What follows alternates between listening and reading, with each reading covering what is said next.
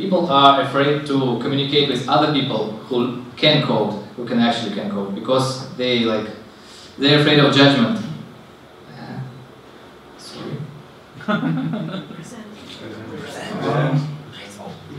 Right, present. Yeah. Okay.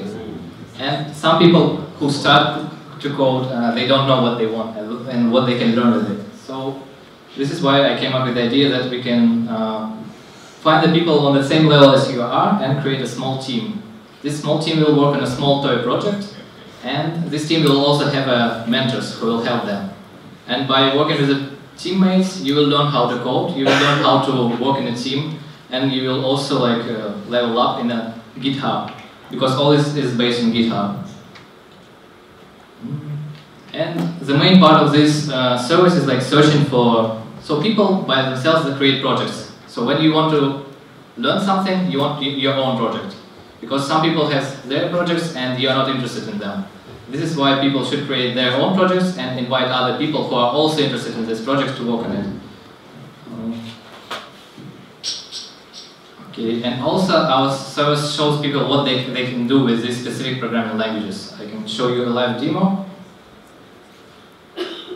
So here we have some really popular programming languages like PHP, Python, JS, and other stuff.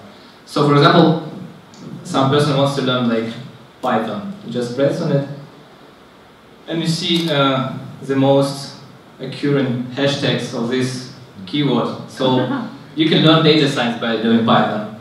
You can learn Django. So people right now know what they can do. So they can read about Django, they can know that it's a web framework, they can read about data science, and Python, that is also a web framework. So they won't be stuck at the very beginning.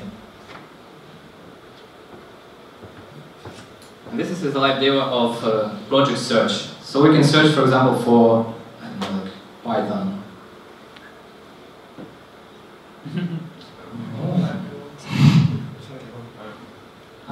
Sorry.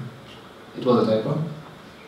Okay, and now it's like a fake, but here we have projects and related technologies. So you can find partners by doing projects that you are interested in, like Facebook loan or other stuff. Sorry guys.